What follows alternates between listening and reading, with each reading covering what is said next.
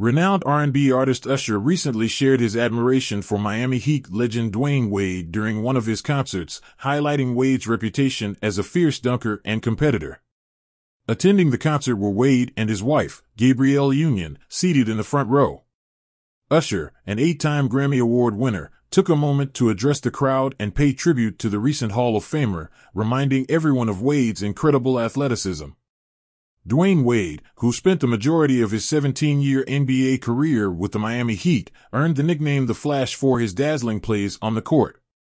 He led the Heat to their first NBA championship in 2006 and later formed a dynamic trio with LeBron James and Chris Bosh, securing back-to-back titles in 2012 and 2013. Wade was known for fearlessly attacking the basket, a quality not lost on Usher, who playfully acknowledged Wade's ability to knock his whole head off and then dunk it. Usher's upcoming halftime performance at Super Bowl 58 in Las Vegas has generated significant buzz, with fans eagerly anticipating his show-stopping performance.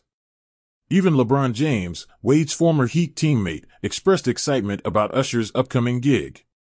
As Usher takes the stage at the Super Bowl, there's no telling whether he'll have more playful banter with famous athletes in the crowd, but one thing is certain, his performance promises to electrify the audience. Stay tuned for what promises to be an unforgettable halftime show.